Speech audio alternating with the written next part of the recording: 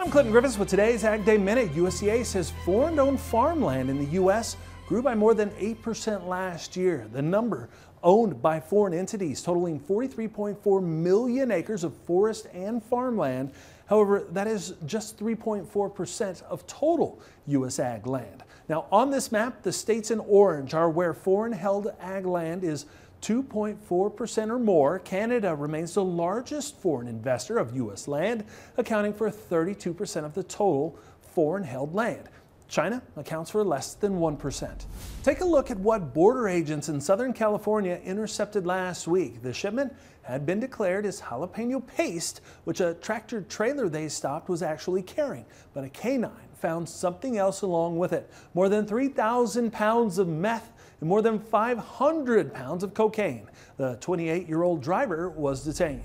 And Chick-fil-A is closed on Sunday. It's a practice that's been in place since it first opened in Georgia back in 1946, but now a bill has been introduced in New York that could affect Chick-fil-A locations at rest stops along Interstate 90 in the state. The new bill would require food services at transportation facilities and rest areas owned and operated by certain public authorities to remain open 7 days a week. So far, no comment from Chick-fil-A.